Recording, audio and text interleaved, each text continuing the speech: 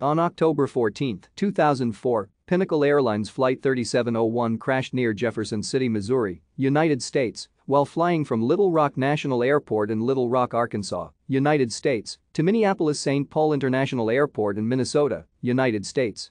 Flight 3701 was a repositioning flight with no passengers aboard. Both pilots were killed.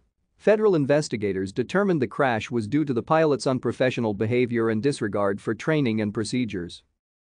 Pinnacle Airlines Flight 3701, operating under the Northwest Airlink banner, was a repositioning flight of an empty 50-seat Bombardier CRJ-200.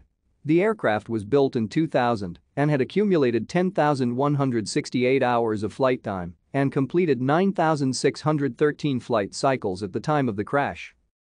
On October 14, 2004, a different Pinnacle Airlines flight crew was scheduled to fly the incident aircraft from Little Rock National Airport to Minneapolis-St. Paul International Airport, but this crew received an error message and aborted their takeoff.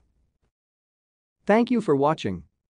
Like and subscribe if you would like to view more of our videos. Have a nice day.